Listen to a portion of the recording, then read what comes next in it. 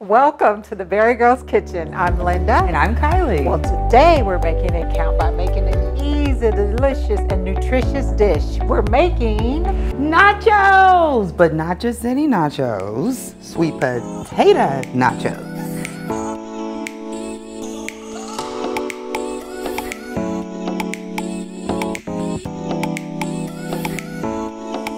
And of the thousands of vegetables available today, sweet potatoes are considered one of the most nutritious. The orange, and sometimes purple, forest vegetable is loaded with minerals and vitamins A, B, and C. And this has led to sweet potato being called a superfood by many, and especially by us now. With 6 grams of fiber, Mom, and 1 cup of cooked sweet potato, you can't go wrong. And in this recipe, we keep the skin on the sweet potato because, of course, it's nutritious and it goes easily with most recipes. Yes, it does. Yes, it does. And they are rich in fiber and other nutrients and antioxidants. And they promote a good, healthy gut. And we love that. Also, feelings of fullness. Oh, I'm so full, so full. Totally. All the sweet potatoes, so full. Our nachos are seasoned with garlic powder, cumin, paprika, and chili powders. And all of these seasonings, they just heighten the flavor of the nachos.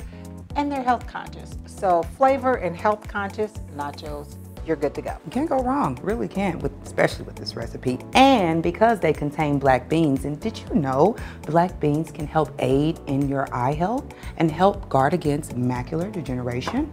I mean, go ahead, eat those beans. More reasons. Eat those beans. Well, let's get started. We'll preheat our oven to 400 degrees and we'll slice our sweet potatoes into 1/4 inch rounds. From there, we're going to combine our sweet potatoes in a bowl with the oil, garlic powder, cumin, paprika, chili powder, sea salt, and we're going to coat those all really nicely together. Place all of that on our cooking sheet. Spread them evenly so they all roast well. We're going to set the timer for 12 minutes. It's going to be a total of 25, but halfway through, we're going to flip them. And then you're going to pop them back in for the last little 12. Watch them. We want to make sure they're tender and brown, but don't make them too crispy, unless that's what you like. So then we'll remove from the oven and we'll push our sweet potatoes in a bit of a mound. Now we'll top with the black beans and be sure to rinse and remove the excess liquid from the black beans. We'll add our cheese and jalapenos, return to the oven, heat it, and the cheese is at its ooey gooey perfection. From there, we're going to top those sweet potatoes with chopped tomatoes, red onion, cilantro, and I'm going to throw in some avocado. Hey, you can't go wrong with another superfood on top of the sweet potato. The fun part is that you can eat it right from the sheet, transfer it to the platter, even to a small bowl. Just, hey, enjoy it. Go for it. I like eating it directly from there. Wow. And serving these nachos with jalapenos and tomatoes and the avocados, these are all good health conscious ingredients. So eat up.